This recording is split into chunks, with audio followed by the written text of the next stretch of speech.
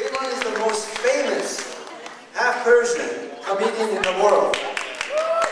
He's the only one in the world. Kevon. Okay, I'm excited to be here. How is everybody tonight? I want to start by saying Happy New Year. Say it with me. Happy New Year. Happy New Year. Good. Welcome to the economic forecast meeting. We're going to get some good advice. I know nobody's here to laugh. You want to know where to put your money this year.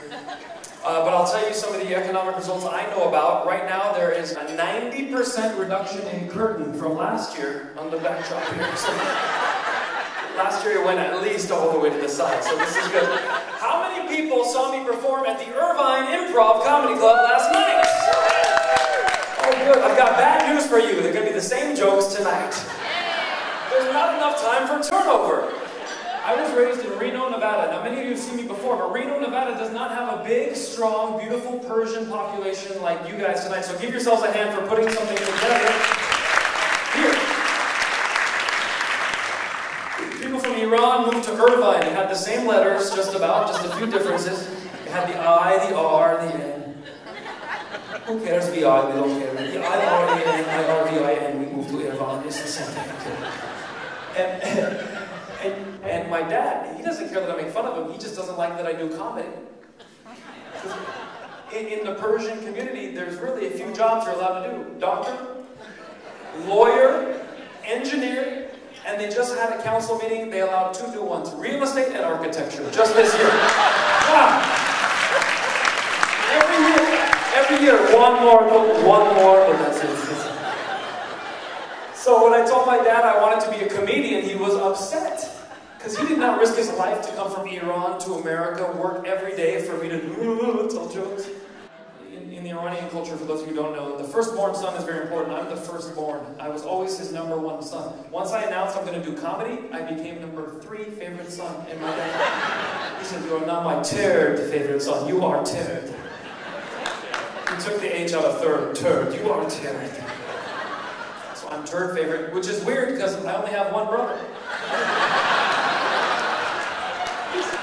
How the hell am I 3rd? I go, who's 2nd? He goes, we leave this spot open in case anybody else joins the family. They you are 3rd. You are 3rd. But I love my dad. My dad has ideas for me. My dad always comes home with a new idea. He'll read the newspaper, he'll run home, he'll be like, Kevon, I thought of something for you. You could be doctor and comedian. This was his big revelation. I go, Dad, I'm in my 30s. It is too late. It's not too late. Doctor and comedian, it can work. I go, you got to do comedy full time if it's what you want to do. It's a passion. You have to be ready and available for comedy. You have to be focused. He goes, you could be a urologist. I'm a young man. I didn't even know what a urologist is. I had to Google it. It's a doctor for... There's too many nice people. It's a doctor for this area. It's a dual doctor.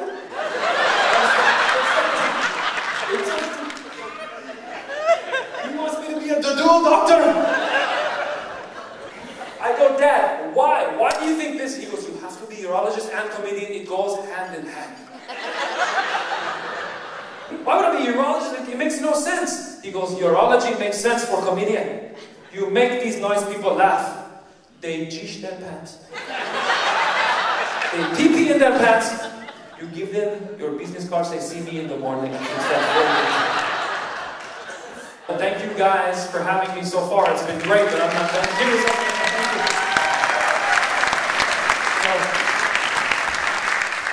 you. Comedians are not experts like the people in this room about economic issues, finances. I was here last year, and those of you who were here last year, if you followed what they said, you're very happy this year, aren't you? Oh, you didn't do it, huh? These guys told you what to do. I was taking notes. I'm a stupid comedian. I'm like, okay, I gotta become my dad's 2nd favorite son. I gotta do what these guys say. I invested in the S&P 500. It's way up.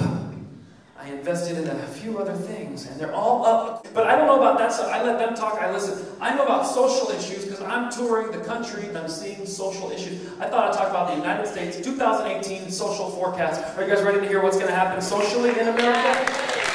Let's do that first one. This is going to be a great year because according to all the newspapers, college graduates face the best job market in years. That's the good news. How's that? That's good for college graduates. Very good, very good. Here's the bad news. It's going to be with Uber. So they'll have a job. And help you get yours too. Let's do the next one. My grandmother taught me how to invest at a young age. She would put all my money, every time I made money, my grandma would say, take half, and she'd put it in American funds. And that's a mutual fund company, and it's very smart of her, but it never did as well as all the other stocks all those years. In fact, the ticker symbol for American funds is AWSHX. And look what it did. Every time I opened my statement, I would say, aw shucks, which is exactly the same as the ticker symbol. It makes sense. Let's show the next one. This is a pie chart which reflects how many genders there's going to be at the end of this year, 2018. It's way up, way up. It was 2 at one time, now we're at 347. You can pick your own tonight on the way out the door. We'll even make a new one for you. Let's show the next one here. Businesses are doing well. Anyone who wants to open a business just does it. I don't know why you would name it Busy Dick Studios. I don't think that's a good idea. In fact, I think dicks have been a little too busy in 2017. It would be nice if they were less busy in 2018. Am I right? Too many busy dicks out there. Let's show, this is a chart. This chart right here is actually very interesting. This blue line here shows you what the S&P 500 did in the last 60 days, which I love. It's a nice gradual growth, and I think it's going to keep going right here. And this orange line reflects how many sexual harassment scandals we've had this year. So let's show the next one. Well, we all know the S&P 500. I live in Hollywood. This is the S&P 20. The 20 creepiest guys in Hollywood, and it stands for scumbags and perverts. That's the top scumbags and perverts. And they're all in my industry. Let's go to the next one. Here we go. If you're going to be involved in Hollywood industry, I think this is a good business for you. This is Coon Insurance. For my non-Persians, Coon is back here, so you might want some Coon Insurance if you're going to do business in Hollywood. You guys are such a great crowd, and I want to tell you, the sexual harassment is getting out of hand, and I, for one, have never been a part of it. Well, there's reasons for it. First of all, I own my own company, and it's a one-man operation. I'm my company's only employee. So technically, I am guilty. I sexually harass my company's only employee every night before bed. That stays in this room. Some of you do that too. But we also, ladies, right now, ladies, you have the power. Don't put every creepy guy in prison that does something weird. Choose wisely, is all I'm saying. Because creepy guys actually make the world go round, believe it or not. I hate to stick up for them, but some of them, like guys that get girls, handsome, attractive men, they are not helping the world. Creepy, loser men are doing big things for us. Because once you reject them, they go home and work hard. And we need people like that. Bill Gates, for instance. Bill Gates, there's no way he was getting a lot of girls. I guarantee in high school some girl broke his heart. He tried to make a move on her, she's like, no, and it's small, and she walked away. But he went home and he worked and he built his company bigger than ever. And he named it after himself, Microsoft. So that's what you gotta look out for. You guys have been a great crowd. My name is Ping Pong. Thank you so much, and let's see where we're going to invest this year.